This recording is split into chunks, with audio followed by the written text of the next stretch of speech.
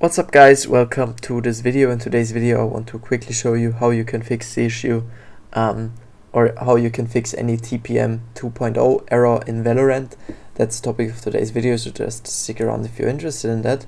But right before we start into the topic, I would really like to mention something. You guys would certainly make my day if you could leave a like, comment and subscribe to my small little channel. It would really mean the world to me, so thank you very much.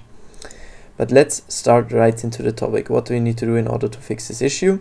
First of all, I would always suggest you to just update your Windows to the newest version. So just open the settings in the Windows search, and then doesn't matter if you're using Windows 11 or Windows 10, just make sure to head over to Windows Update and then to check for updates and install every new update in here.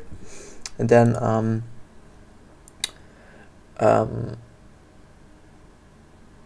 yeah, that's already it. In here we can already close this, and then the next thing is to open again your Windows search icon and to type in services, just to open this app that looks something like this. And then you should receive a list with all of your services currently open or currently running or not running on your computer, and then just select anything in there that we can find the task that is called VGC. So just type in VGC on your keyboard, and then when you found this task, you can right click on it and click on properties. In your case, this maybe look something like this, so the service status is stopped and the startup type is manual.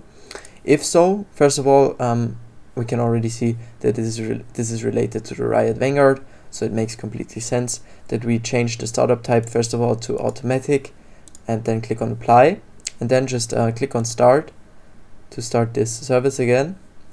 And then when it's set to running, or when the status is running and this startup type is set to manual automatic, we can already click on OK and click on close, and that's already it. The last thing you need to make sure is to enable secure boot on your in your BIOS. So just look for the main board you're using, and then just type in on Google or whatever to find a tutorial about how to change this setting, because it completely depends on your main board and the BIOS that you're using, but shouldn't take too long.